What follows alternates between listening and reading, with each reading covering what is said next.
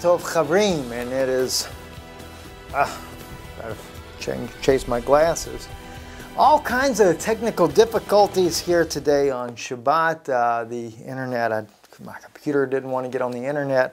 Tried to use a phone, that didn't work, and well, it just led to a whole lot of issues. And I wanted to speak to you just a few minutes here to kind of update you of things that are going on. I know Brother Alan Lamont, when he finds out about the video that I'll be doing tomorrow by God's grace, I'm sure he will be excited as well. And because the Lord has just really been unraveling, and I'm at this very moment, I'm actually looking for some things to share with you about Edom. And I've got notes galore, and I have studied passage after passage, the Lord's mercy just to reveal, basically take you down through Edom to prove to you who Edom is. My precious sister, Lori Cardozo-Moore, was here with me, and I have not released the video there with her and Brother Gary Skoggiebo. Lori, you might know her from Fox News. She's been on there a number of times. She's with Proclaiming Justice to the Nations. Very, very staunch advocate for Israel and fighting anti-Semitism. And she kind of picked up the Edom issue a little bit, but she's taken it more down the, you might say, the lane of the Reformation, dealing with the Protestants that stood by while Israel was being slaughtered in the Holocaust, and the Christian pulpits, churches were silent. And so I do applaud that, but she hasn't been able to quite see the dots connected to the Vatican as of yet, so she's kind of withheld speaking much on that. But I just thank God that she's taken the stand to recognize that the Edomites of today is a religious spirit. But this video that I intend to be doing here is going to lay out without a doubt who Edom is. I'll be bringing this out tomorrow. I know you're probably saying, oh gosh, brother, I thought it was going to be tonight. Nope, there's too much here. There's too much information that I'm going to share with you. And I don't want it just to be tossed about. There's actually, I'm looking for a particular scripture right now. It's something I was going to use this morning that I wanted to share with you. And I've got so many pages of note on Edom. But there was one in particular this morning that I came across that just really touched my own heart. And, oh gosh, here I am getting, just to kind of give you a little taste about Edom. And let's see if I can find that real quick for you here. Oh yes, here it is. I believe it's in 2 Kings chapter 3, verse 20. So let's take a quick run there. I want to share with you. Let me just say this as well. It's not just the study, it's the revelation that God is giving me on all this information. Overwhelming to say the least. But I want to put it in order for you so that you can understand it and it makes sense plausibly, logically. Let's deal with some of the historical facts to prove it, etc. So it may not come out till tomorrow night, but let me give you a little taste of it here. Let's go into 2 Kings chapter 3, starting with verse 11. But Jehoshaphat said, is there not here a prophet of the Lord, that we may inquire of the Lord by him? And one of the where I can see this, right? And one of the king of Israel's servants answered and said, here is Elisha, the son of Shaphat, which poured water on the hands of Elijah.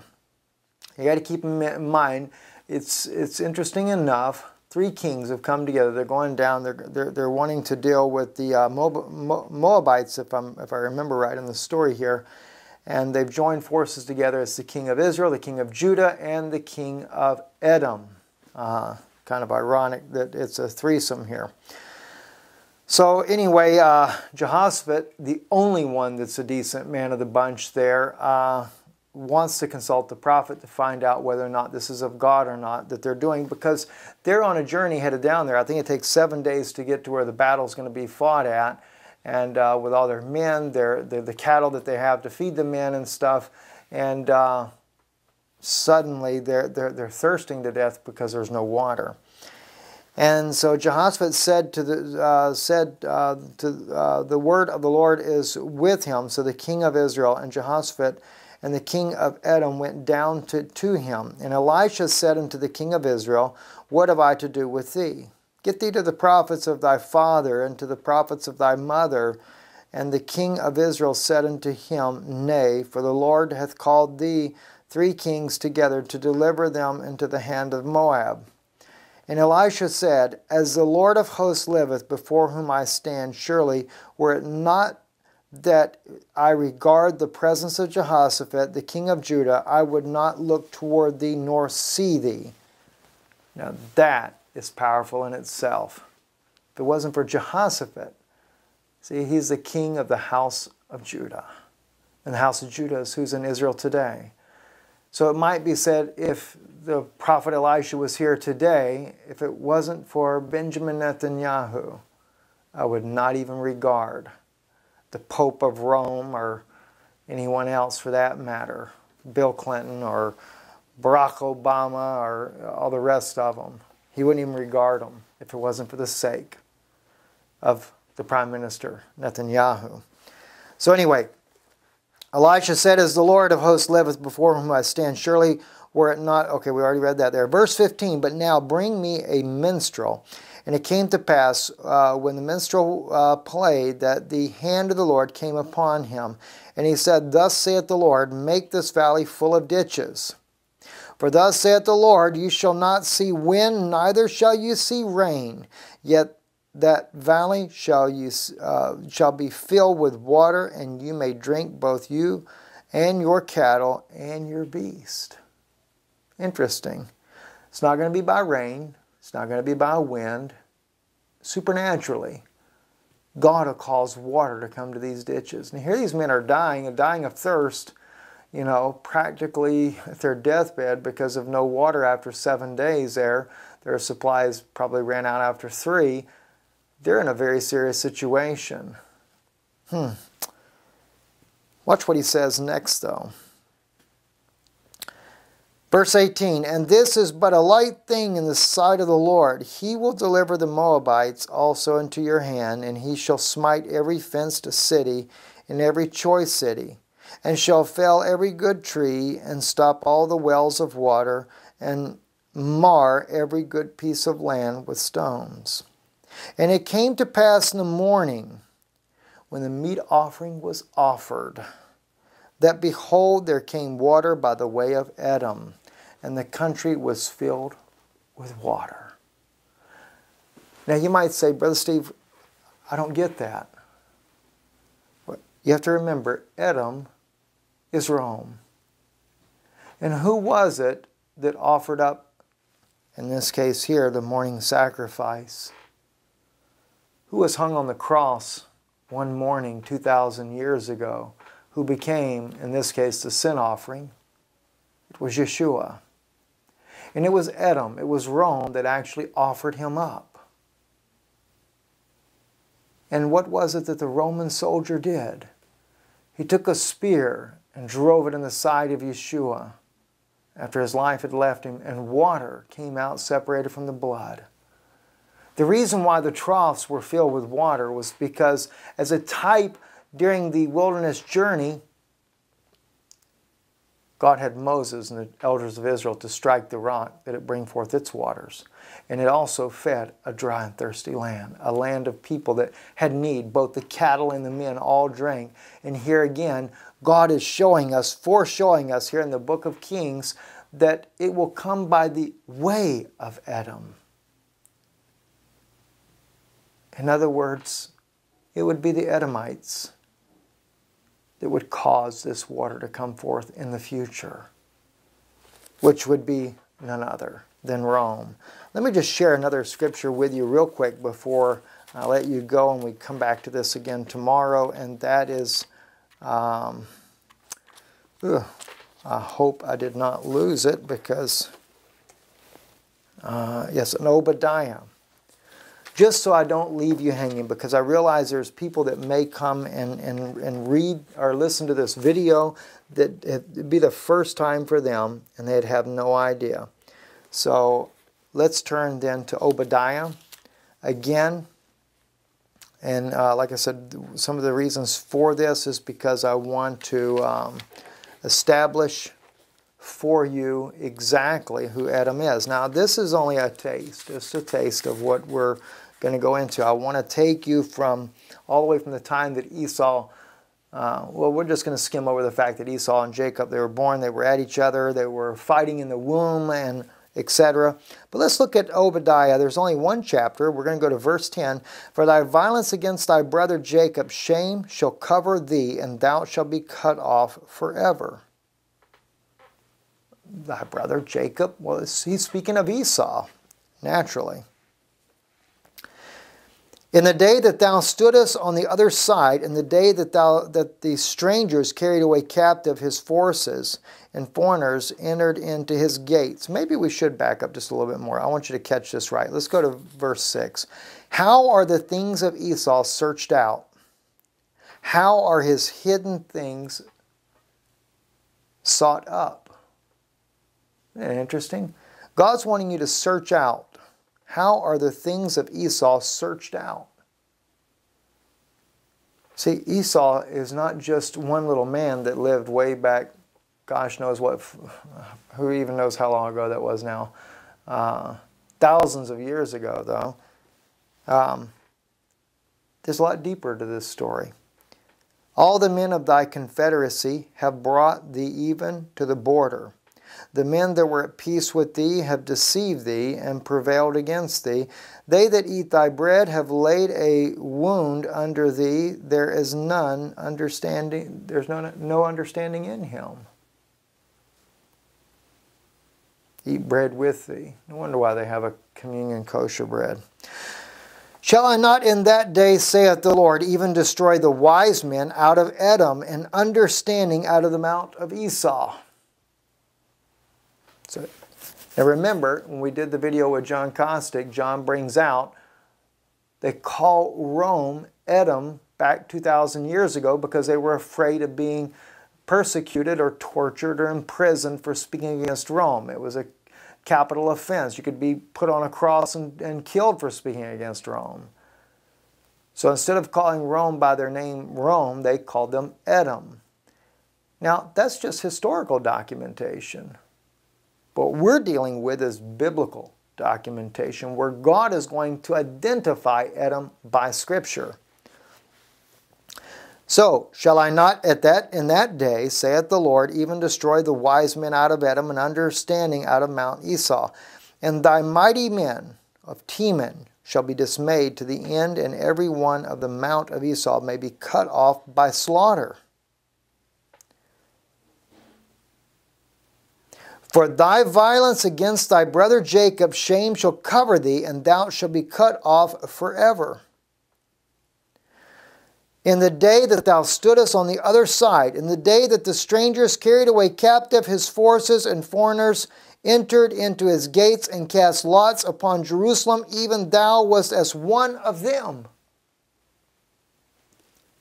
Now, notice what he's doing here. He's identifying Rome by the actions that happens to Israel. And here we see Israel, there's being lots cast for. She's being taken away captive. It's dealing with Jerusalem, which is the house of Judah. But thou shouldest not have looked on the day of thy brother and the day that he became a stranger, neither shouldest thou have rejoiced over the children of Judah in the day of their destruction, neither shouldest thou have spoken proudly in the day of distress. He now identifies Judah. You see, it's not just Jacob, it's Judah, the house of Judah, and their destruction. That's 70 AD. Now God is identifying Esau, or Edom here. He gives them both names, both Edom and Esau. Both names are used for him here. And God clearly identifies it as the ones that were there when the house of Judah was destroyed. And that was under the Roman general Titus, under his command, was it not? Thou shouldest not have entered into the gate of my people in the day of their calamity. That's verse 13. Yea, thou shouldest not have looked on their affliction in the day of their calamity, nor have laid hands on their substance in the day of their calamity. The Ark of Titus. Plainly for everybody to see, the Ark of Titus. Showing the treasures of the temple going back to Rome that are still in the Vatican catacombs to this day. So you wonder who Esau is now, who Edom is. It should be no question. Then he goes into verse 14. Neither shouldest thou have stood in the crossway to cut off those of his that did escape. Neither shouldest thou have delivered up those of his that did remain in the day of distress. Rome goes down there to Masada and camps about there. They had escaped the slaughter in Jerusalem. But no, you have to hunt down every Jew you possibly can and kill all of them.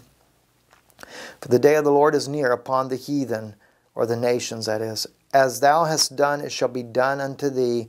Thy reward shall return upon thine own head. For as you have drunk upon my holy mountain.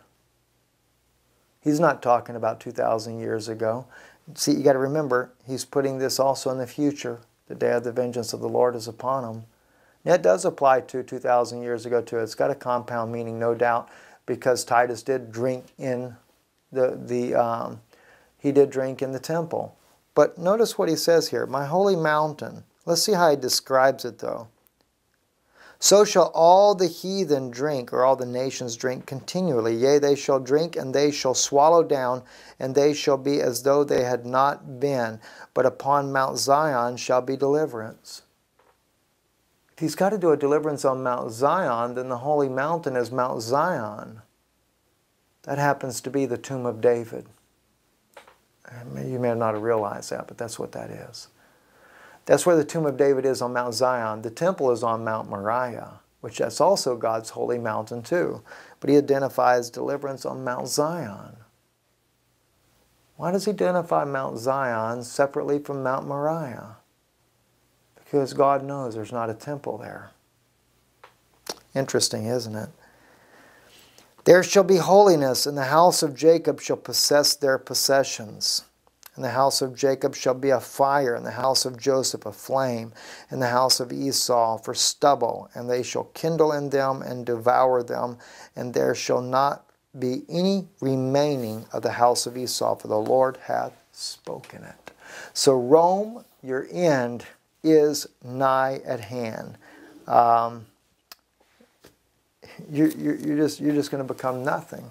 Let me share one other one with you here, and then I'll let you go for tonight, and I'll come back and go into this a little bit deeper with you. Let's go to 2 Kings chapter 8.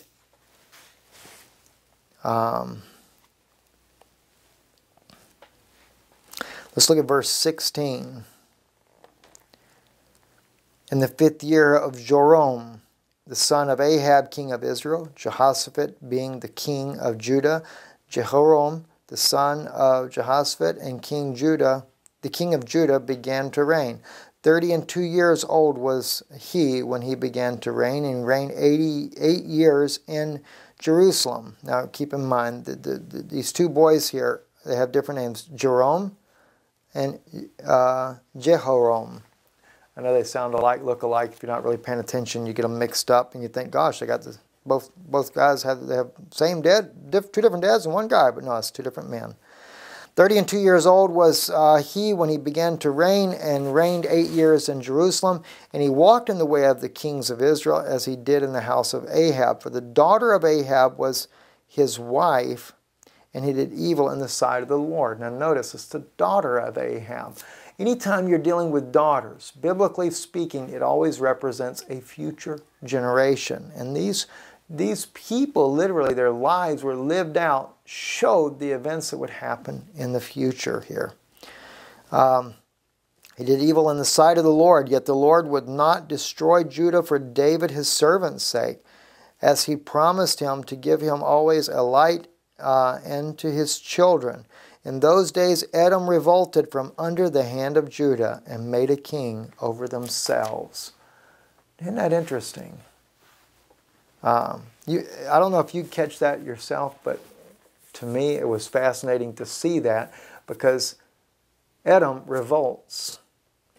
And what did we see in Rome in 300 AD? There was a revolt. They wanted out from under the hand of the Jewish believers. The Romans did. They didn't want to be part of the believing church that was made of Jews, and so they revolted against Judah. Those were the believing Jews of that day, and they set up their own king. They set up the papacy of Rome. I just thought that was a little kind of a neat insight there for you guys to look at.